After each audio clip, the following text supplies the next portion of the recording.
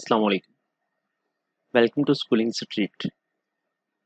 In this video tutorial, you will learn how to use random hardware address in Windows operating system. First of all, if you did not subscribe my channel, please subscribe this so that you can get notifications of new updates or new videos. Let's start.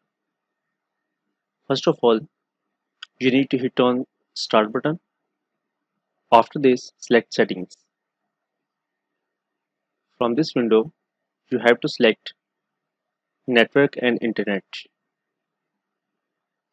From this window, select Wi-Fi, and here you will see option of random hardware addresses. You just need to on this option and this random hardware address will be on. If you want to use a specific network to use random hardware addresses, then you need to select on Manage Now Networks.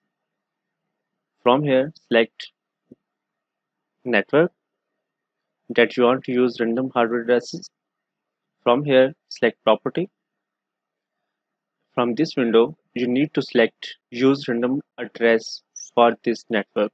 Turn on. In this way, you can turn on random hardware addresses. If you found any error, please comment below. I will answer as soon as possible. If you did not find this option, random hardware addresses, then you need to update your Windows operating system. If you are using Windows 10, you need to update your Windows 10 operating system so that you can find this option. Hope so you enjoyed this video. Please subscribe to this channel for future videos. Allah Hafiz.